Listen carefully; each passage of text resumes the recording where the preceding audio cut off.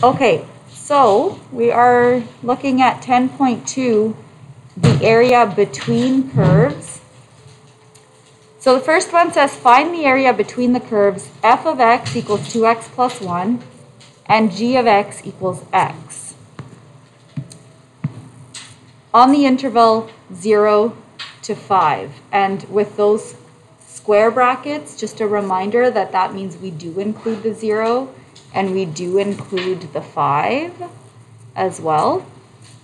And although it didn't ask for it, let's sketch out what this might look like just to get a general sense of what we're dealing with. So g of x equals x, we know, would be a diagonal line. So if x is 1, y is 1. If x is 2, y is 2, all that stuff. And then the other one, y equals 2x plus 1. Well, if I just make my 1 there, I'd go up 2 over 1. So I'd have something that's going a little bit slanted like that. And maybe I'm just going to mark it down on here to say like that is my mark where it's equal to 5 because I wanted 0 to 5 on there. So we get to see what we're looking at or what we're working with because we are actually looking for the area between the curves. So again, if I were to do this, I would be looking for this colored in region in between them.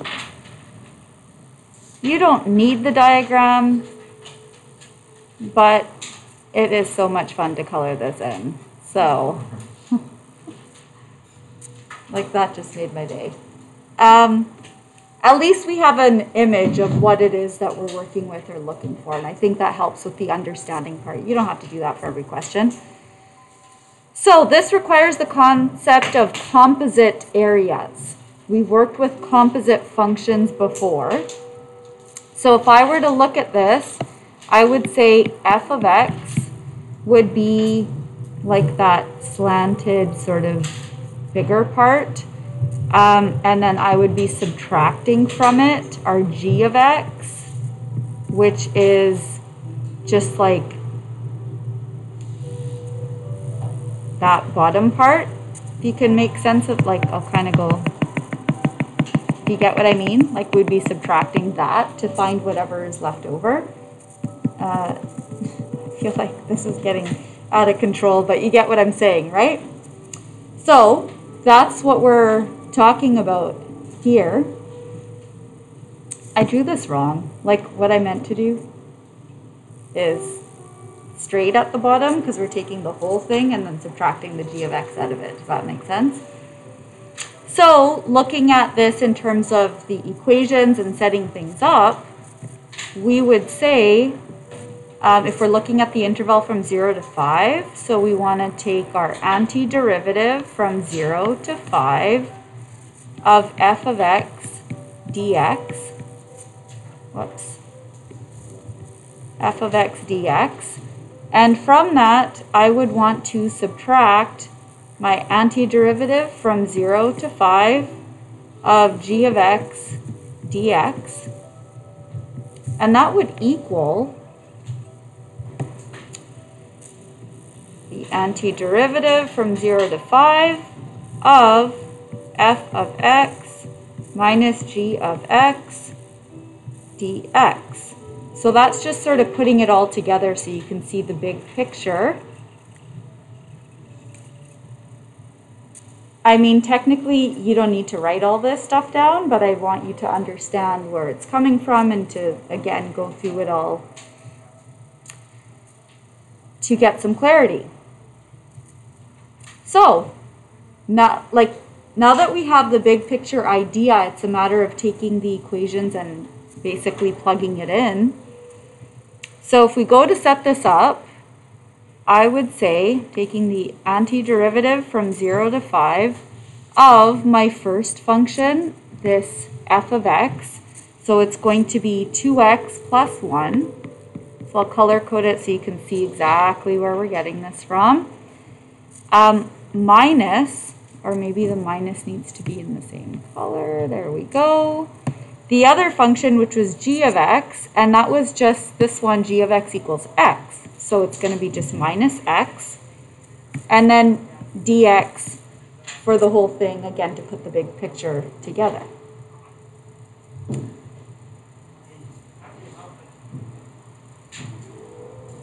So far, so good? Technically, do you see that these brackets don't really need to be there? I just put them there so you could see that's f of x and the other one is g of x. But if we want to work our way through this, do you see that I have 2x minus x? So I can actually rewrite this to say that I'm looking for the antiderivative, 0 to 5. 2x minus x is just x when I do that and that, plus 1. So you can do that and simplify before we start to do our actual work. And then still the dx is behind there. And now we go through the same steps as what we've been doing in the, well, I guess in 10.1 with the examples I showed there, which is that, oh, yes. To there? Yeah. So if we take this part, the antiderivative of that, as we know, would be 1/2 x squared. So we'd get 1/2 x squared, or I think I started doing that again, x squared over 2, whichever one you prefer, it doesn't matter. Plus, do you see that the antiderivative of the plus 1, we talked our way through this last day, it's like saying plus 1 x to the 0. So if I do the plus 1 at the top, it ends up giving me just an x when I work my way through that. And then I know that I'm finding that from my lower limit of 0 to my upper limit of 5, so I use that notation to write it down. Is it okay if I move it up now? Are we good up to there? Everybody? Yeah? Are we all okay with that part and coming up with the antiderivative and simplifying and where we're at? And I feel like the rest is the easy part, which is just plugging it in. So now we take our, I'll color code it again. We take our lower limit here of 0 and go up to our upper limit of 5. The upper limit I'll do in this color so you can see what it is and where it's coming from. And now we just set it up this way. I'm going to take the upper limit first and plug it in. So I can say 5 squared over 2 plus 5. And then I subtract from that my lower limit plugged in. So that's going to be 0 squared over 2 plus 0.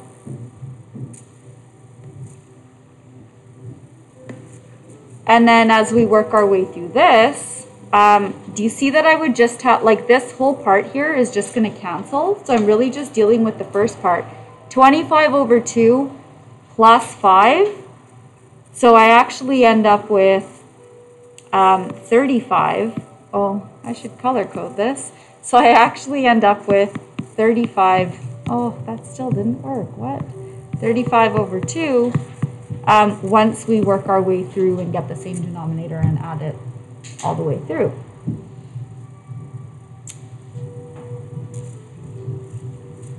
So far, so good? That's it. That's basically how to approach something like this. Again, I'll tell you the only thing that could change is the functions that we're starting with. But if you keep that step-by-step approach, I think you'll find it's not too difficult. Use whatever you need to. Shade it in, color, do what you need to keep it organized. I mean it. I'm going to keep repeating this. I really think so many of the mistakes happen because it's so easy to leave something behind or to get disorganized. So if you focus on organization, I think you'll find that it's not too bad. Questions before we move on to the next one? Okay, one thing I'll point out on here though, if I zoom in on this, notice that f of x is always bigger than g of x, like it's always higher. So that's why we were able to use this.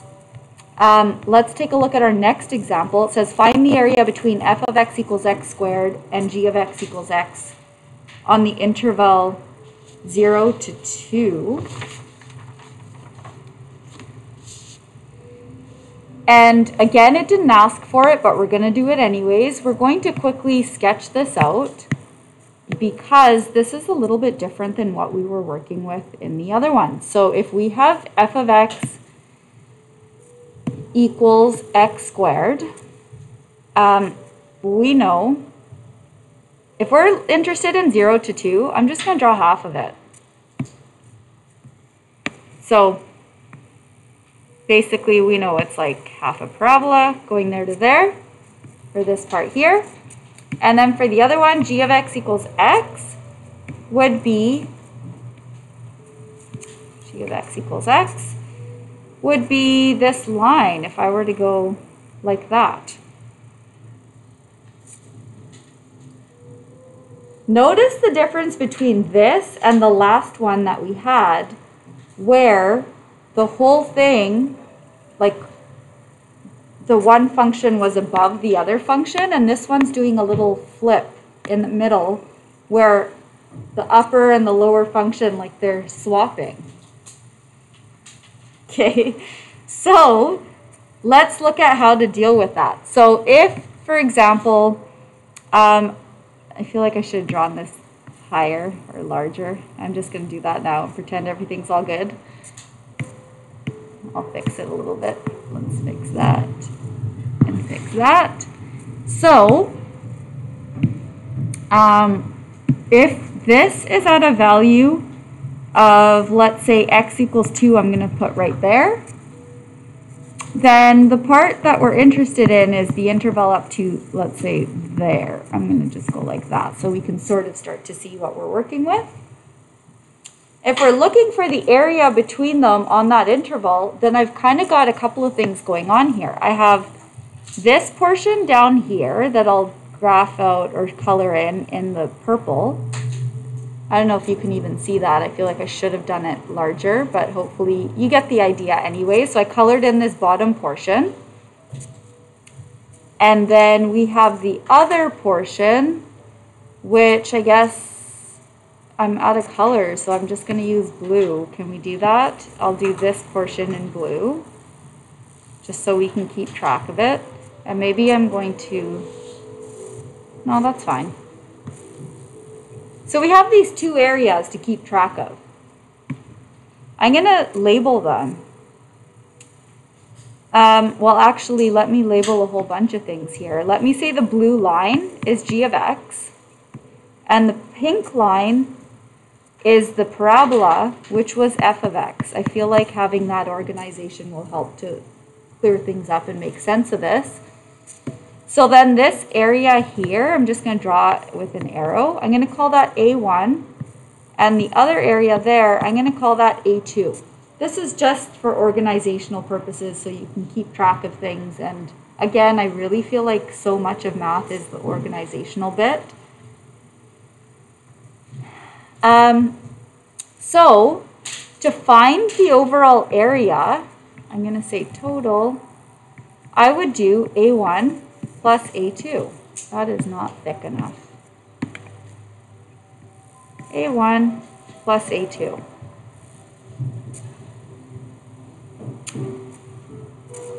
For A1, notice that g of x, oh, I got to color code this. G of x is greater than f of x. And for A2, notice that f of x is greater than g of x. So you see what I mean by the flipping thing from one part to the other? Can you see this stuff has the potential to be a nightmare? Telling you the key is organization, colors, or if you don't have colors, like shade stuff in. Use whatever you need to keep track of things and keep organized, and then it'll feel so much easier. What could be potentially awful is fun. So, if we want to deal with our total area, A1 plus A2, we set this up similar to how we normally do things. So maybe it would have been helpful if I did A1 in the appropriate color. So let's do that so we can keep track of it down here. Do you see this portion here has a value of 1, the point where it flips. So what we would end up doing is we want to take the lower limit of 0, upper limit of 1 for x minus x squared dx.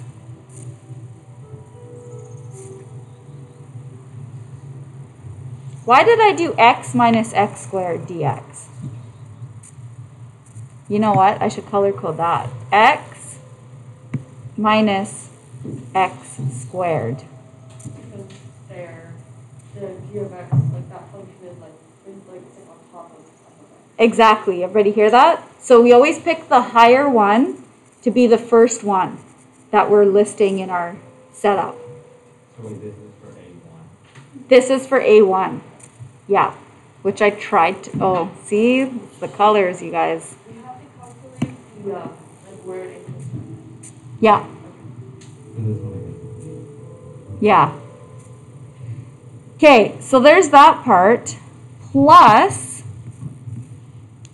let me slide this over. Let's deal with A2. Again, the problem is, what color do I use? Can I use pink for A2 and we're still going to be able to keep track of things? No. That's not going to work. We're going to use this sparkly whatever it is. Look at that. There's sparkles. Okay. So that sparkly thing, silver, whatever it is A2. And so when we're dealing with A2, we're now going from our lower limit of 1 to our upper limit of 2. And this time it's flipped or reversed. So we're going to go with the pink x squared minus the blue x. And that's what we're using with the dx at the end. The key thing is getting the clarity in that process. Are we okay with that? The reason that we're flipping them and how we're setting it up. So again, organization is key. So now that we have the setup, the rest of it becomes a matter of plugging things in and making sense of this. So for our first one, we would have, if we're taking the antiderivative of this, do you see we would have 1/2 x squared minus 1/3 x cubed. That's going to be, how do I do this? That is basically like antiderivative of this stuff. From 0 to 1. Plus, we're going to do the same thing with the other part here, which was this stuff in here.